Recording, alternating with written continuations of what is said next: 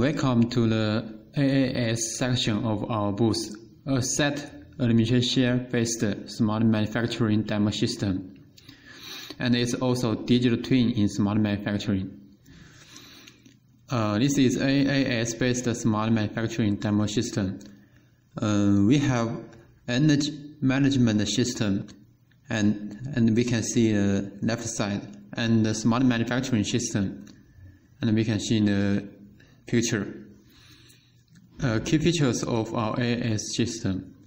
One asset has one AAS, and we use AML and OPCUA to implement AAS. AML is applied as a common information model between cloud and OPCUA. OPCUA is implemented to realize the interoperability between EMS and SM. And this is the concept of I 4.0 component and AAS. Industry 4.0 component include a set and the AAS of the asset. Here is robot. I4.0 component is combines objects from both physical and digital world, and asset is a hardware in the production system. AAS contains all asset informations and the functionalities of the asset. And the AAS digitalizes the system. And this is AAS structure. AAS is composed of DF header and DF body. DF is digital factory in IEC standard. In DF header and DF body contains different informations. And here we can see the AAS include 5 submodels. And this is the robot AAS. This is robot AAS information.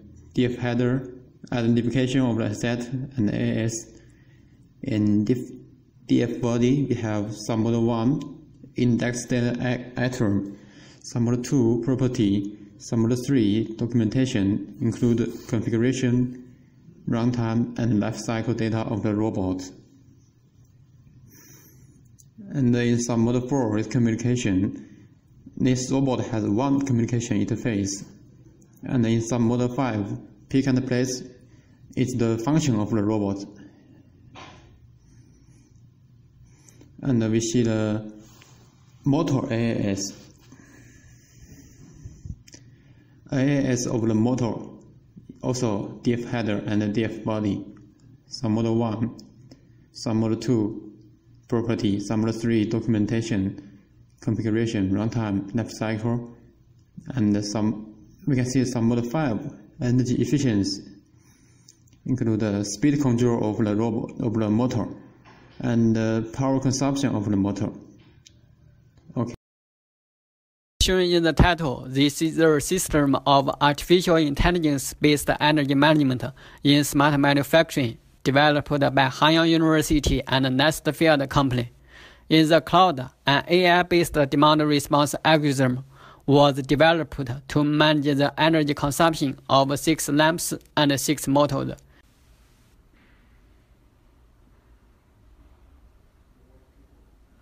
Here is an OPCUA AML platform on the Linux board, and between the AI algorithm and the OPCUA server, the automation ML is applied as a common information model to exchange the data.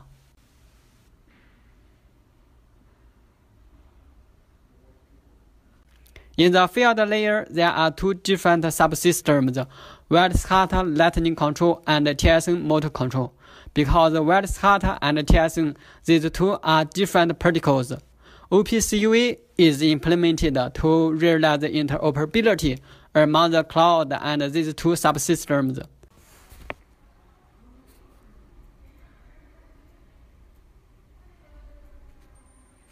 Then this is the web UI on the cloud.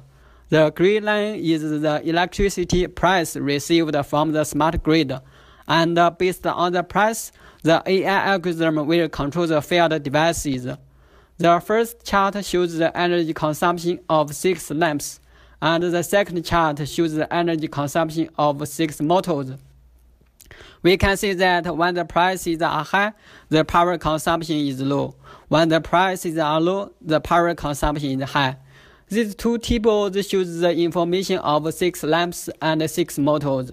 These devices are divided into 3 categories, including non-shiftable, controllable, and shiftable. For the non-shiftable devices, the power consumption cannot change.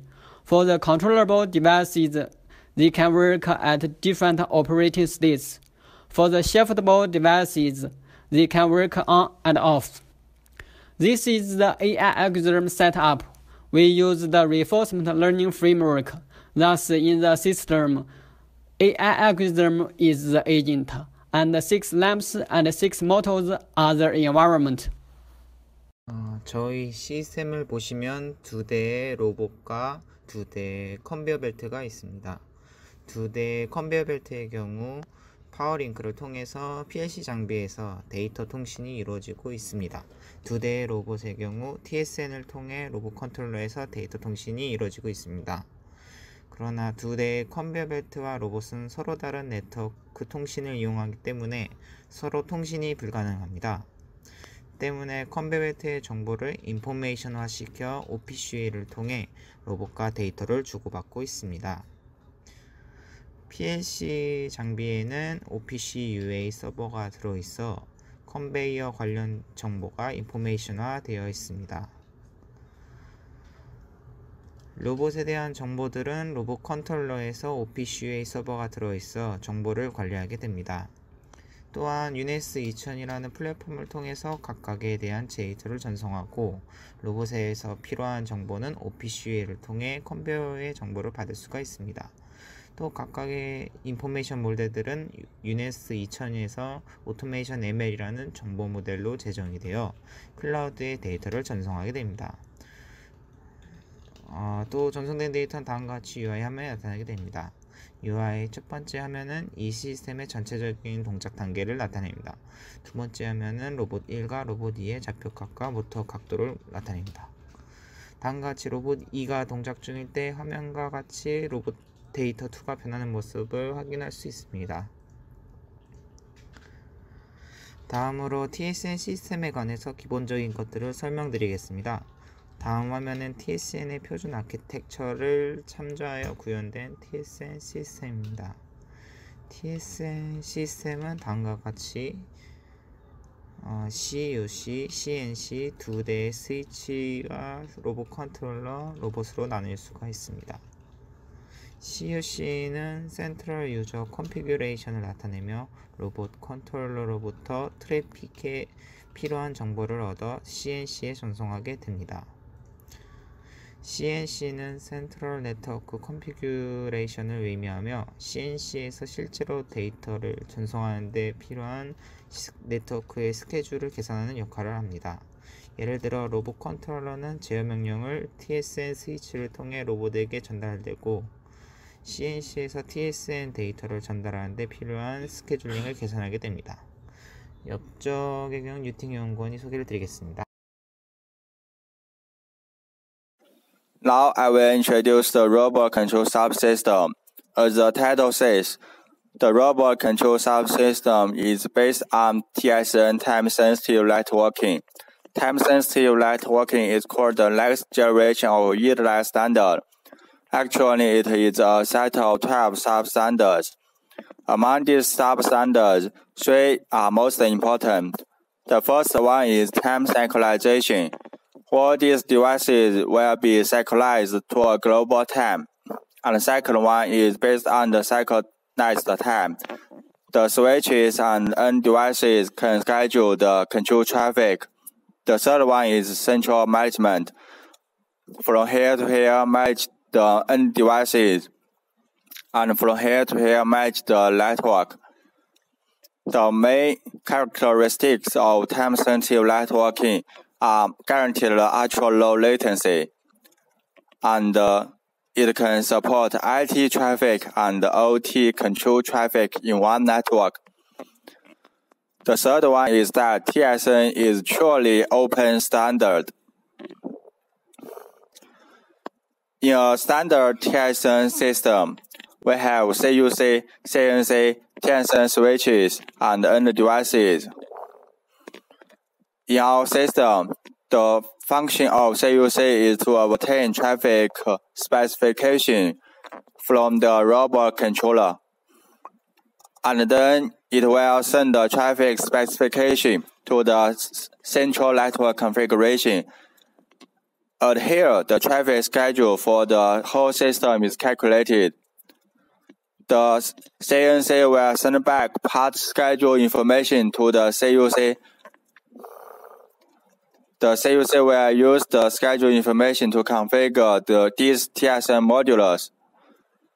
The role of TSN switches is to schedule and forward traffic. And in our system, to show the difference between time-sensitive networking and standard Ethernet, we use a traffic generator. The role of the traffic generator is to generate huge amount of invalid traffic to saturate this trunk link. Next, I will operate this subsystem. First, I will introduce our UI, user interface. Now it is ordinary mode, which means it is standard Ethernet mode. We can see the video is displaying very well and the robot is working very well. Now I will turn on the traffic generator.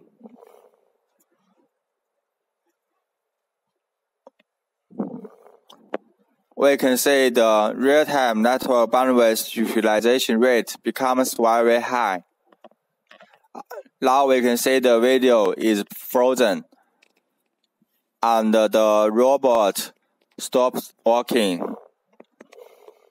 Next, I will change the network mode to TSN mode. First, I will turn off the traffic generator.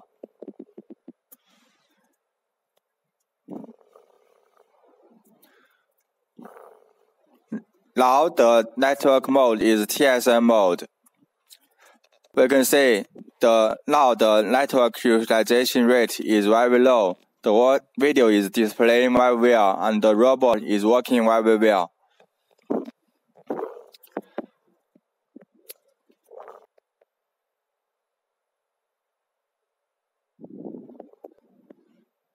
Now I will turn on the traffic generator. Current network bandwidth utilization rate becomes very high. We can see the video is frozen. But the operation of robot is very well. From this demo, we already showed the advantage of time-sensitive networking, and time-sensitive networking is very suitable for smart manufacturing.